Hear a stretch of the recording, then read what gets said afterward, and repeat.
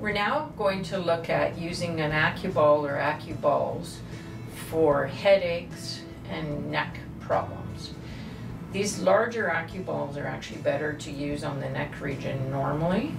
And what I recommend you do with them is you actually take the ball, and I'll demonstrate. You'd be lying down on the ground. What you do is actually move it up from the skull region up through here and down.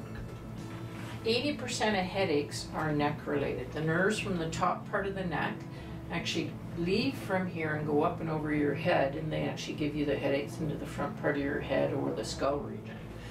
And if you actually release up through this region and leave the ball there, or two balls, and then move them down and then into these muscles, to the trapezius muscles on the tops of your shoulders, you can help with your headaches and release neck tension. So what you'd be doing is taking the ball, moving it from here systematically down, and then I'll demonstrate with one ball now. You'd be moving it down into this region on the top part of your shoulder and upper back, and releasing these trapezius muscles. So you could either use one or two in those regions as well.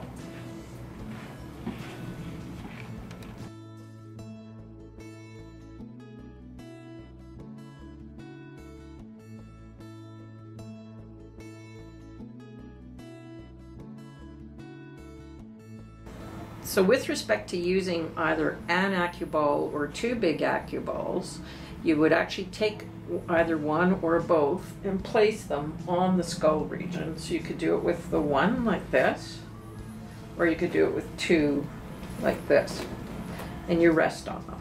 And you can actually move them down.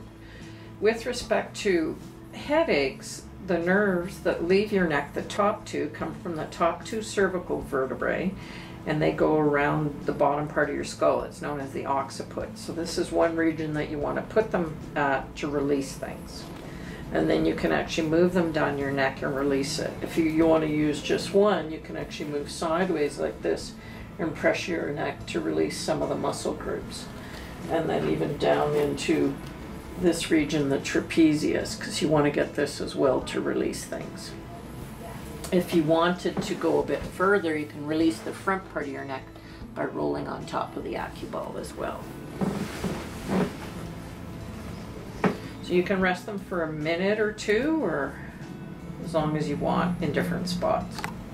I just demonstrated with the big ball to use on the neck region, but some people do prefer to use the smaller one on the back of the skull and neck area. So if you want to, give it a try and see if you prefer the smaller one versus the bigger one.